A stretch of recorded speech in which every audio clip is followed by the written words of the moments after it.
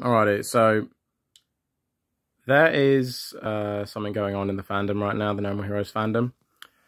We got a bit of a leak. We got some story stuff leaked, alright?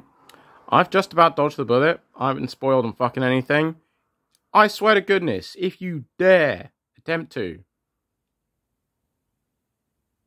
fuck you.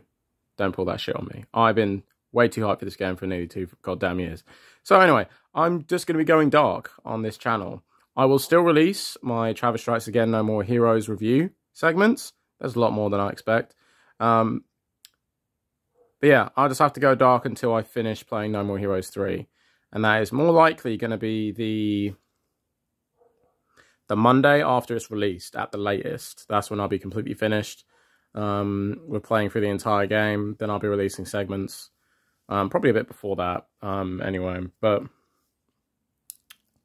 yeah, I can't take that risk of getting fucking spoiled. Can't take that fucking risk. Like, don't try to reach out to me on Discord. Don't do it. Twitter. Don't do it. I won't be there. Or this channel. Like, even if you drop comments on my Travis Strikes Again No More Heroes review, I won't reply until that, roughly around about the upcoming Monday. So, yeah.